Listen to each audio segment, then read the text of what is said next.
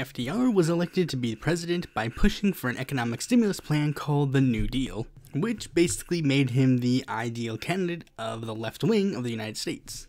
But as we all know about lefties, they don't necessarily agree 100% of the time, and this was no exception for FDR, as many people who would be considered on the left did not like him and wanted something that was a bit more than a stimulus plan to help us through a depression. However, the divide amongst the left was very noticeable, but there were two camps that actually had a decent enough momentum to actually give a sort of left-wing challenge to Roosevelt.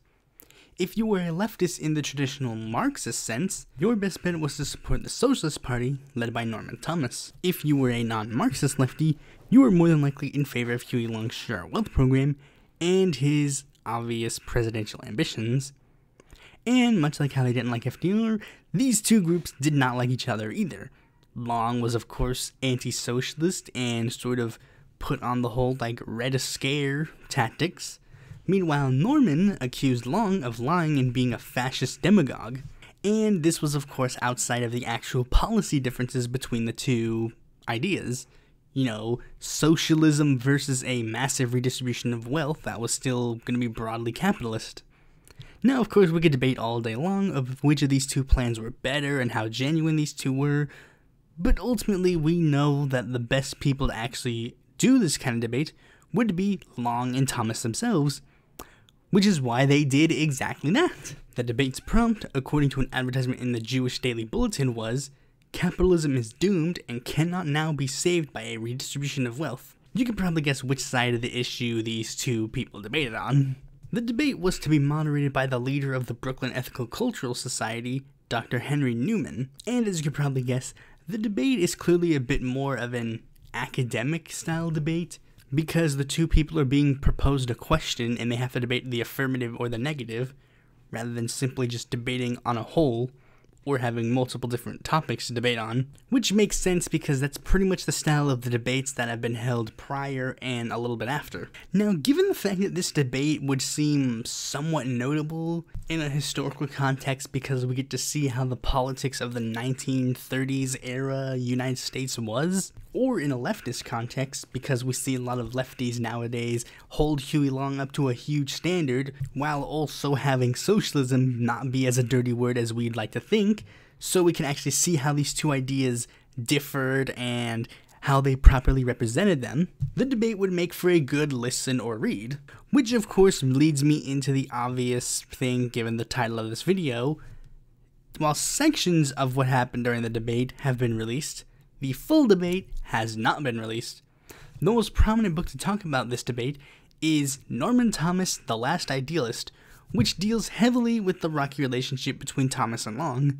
One big segment describes how Long said, "The lands and flocks of Abraham in the Bible were capitalistic at God's own inspiration," and under socialism, a man would not even own his garters. And even then, I can't 100% verify if those are direct quotes from Long or paraphrasings of what Long said. Both are likely given Huey Long's eccentric nature of talking. Though to be fair, since he's known for talking longer, obviously there's probably more to what's being said.